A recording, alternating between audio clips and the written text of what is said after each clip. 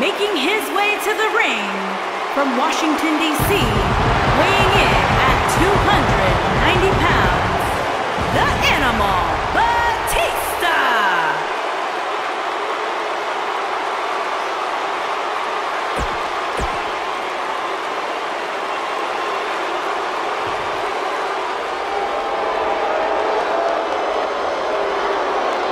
And his opponent, accompanied by Paul Heyman from the Rocky Mountains, weighing in at 456 pounds, Vader!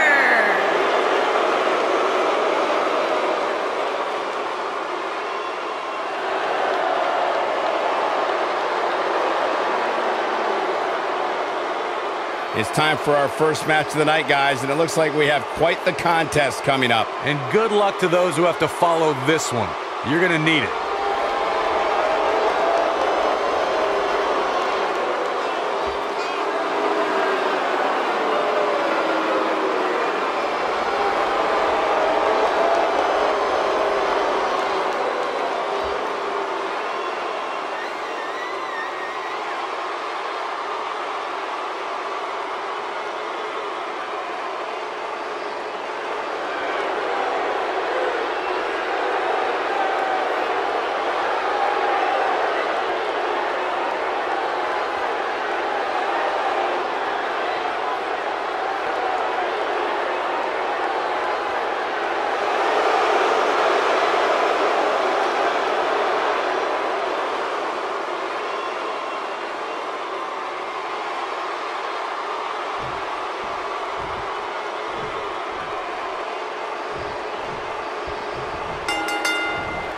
As we get underway, I'm expecting a hard-fought match between these two superstars.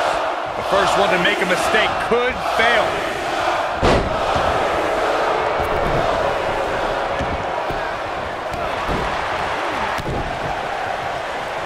Harsh impact. What a strike.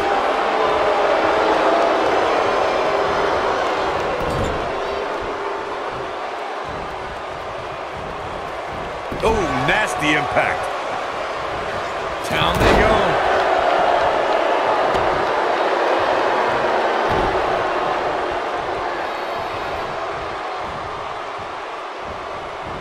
Batista returned to WWE in 2014 in the best shape of his career.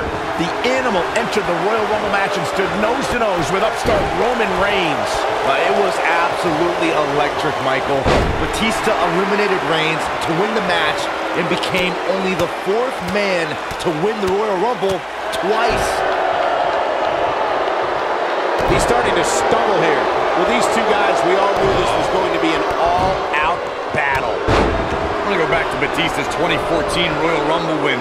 The WWE Universe could not have voiced more displeasure at the fact that Batista won, even when he faced off against the much-despised members of the Shield. Yeah, it wasn't the hero's return he expected, but that didn't stop the Animal from crushing everything in sight on his road to WrestleMania.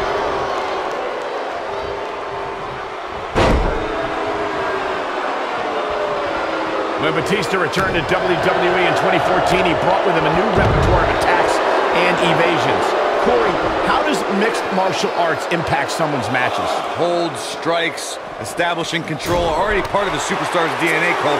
Adding proficiency in mixed martial arts makes Batista a more complete competitor. It made the Animal even more vicious. Talking about Batista's MMA training being incorporated into his offense for WWE competition also speaks to the evolution of the sports entertainment competitor. Byron, share with us your thoughts. Michael, I don't think the already dominant Batista even needed any more offensive tools. But I completely agree. At 6'6", 290, the force that's now well-versed in Kali and Jiu-Jitsu, now that is scary. And he's a guy that can flip a switch and turn it on like this. Nailed it. Batista has taken on a lot of damage. I'm not sure how much is left in the tank.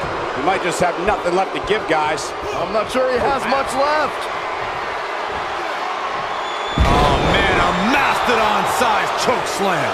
Game, set, match, this one is over. That might be the end of Batista tonight.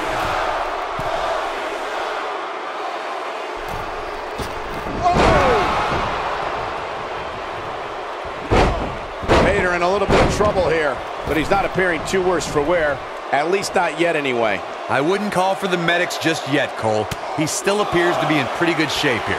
Sometimes when you're dominating your opponent as much as he's been doing in this match, you lose focus. That's likely what happened here.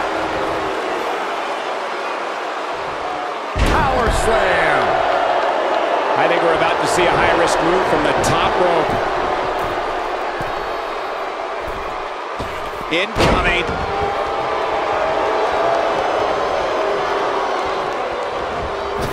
Looking at lariat. Just when you thought he had nothing left. Oh man, Batista's in trouble now. And here's Vader looking for a pinfall. What a win for Vader.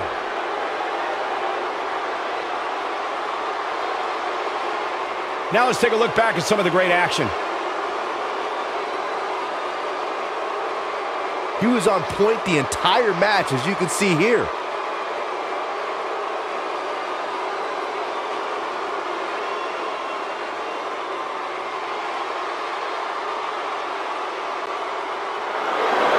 Here is your winner, Vader! And the first match of the night comes to an end in thrilling fashion. Yeah, the performance put forth in that match tells me we're looking at somebody who will